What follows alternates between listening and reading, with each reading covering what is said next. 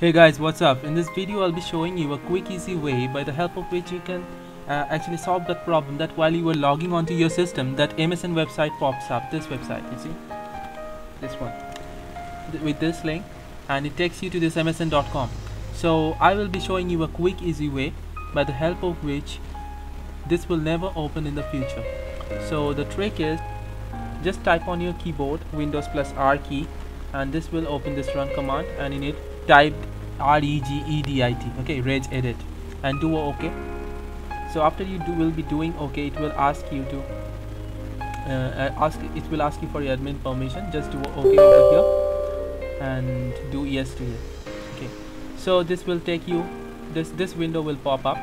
Now here just move down to this third option, that is HK local machine. Expand this, and over here expand system. Now in the system, the last one, okay, the system. So HK local machine, then system. Then just head over to this third option, that is current control set. Expand this one, and over here you will be having this control enum, hardware profiles, and services and software. Just grab down this one, the second last one, services, and expand it, the services. Okay, now we have to move down to something which is called NIA SVC. NIA, can you guys see anything with like starting with NIA? Okay, it will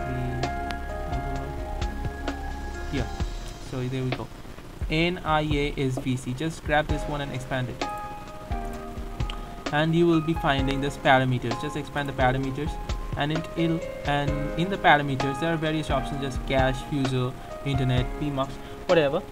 Just we will be needing what? The internet. Click on internet, and you will be having all this information right over here. Active DNS probe contained, active DNS for version 6, whatever. So what you have to do is, what we will be needing is this enable active probing.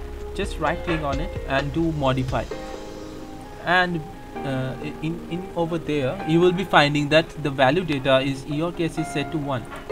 This is causing this problem, that auto opening of that MSN website. Just delete that value and change it to 0, and click on OK. Then restart your PC. The problem will be gone and it will never open up. So that's the trick. Hope you guys like it. Please do subscribe, please do share, and if you in case this problem, you are facing any problem like this in the future, please do let me know in the comment section. And yeah, thank you guys for watching.